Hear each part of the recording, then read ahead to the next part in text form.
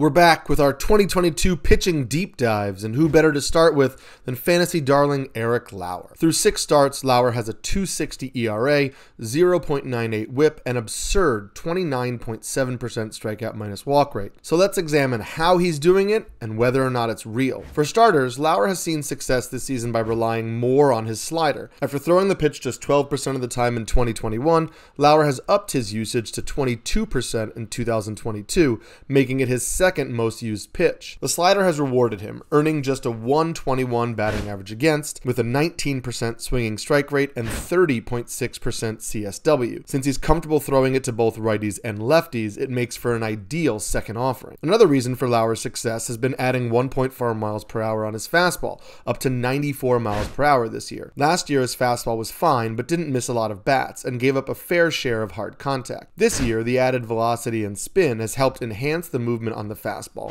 and led to just a 140 batting average against and a 19.5% swinging strike rate with a 33.5% CSW. Since Lauer pounds the zone, he doesn't walk many guys, which means the added swing and miss on his fastball and slider are leading to tremendous strikeout rates and ratio help. However, he is still giving up hard contact when batters do connect, seeing as how his fastball has allowed a 15.8% barrel rate and average exit velocity of 95.8 miles per hour. There are some other concerns ahead for Lauer. His third most used pitch is his cutter, which he throws 22% of the time and primarily to righties. Lauer is also throwing the cutter 1 mile per hour faster this year, which has led to less movement overall on the pitch. However, he hasn't seen much success with it. The cutter has a 300 batting average against and 21.5% CSW. His curve hasn't been much better, with a 350 batting average against. It was a solid pitch for Lauer last year, and he's added movement to the pitch this year, but it has just a 9.1% swinging strike rate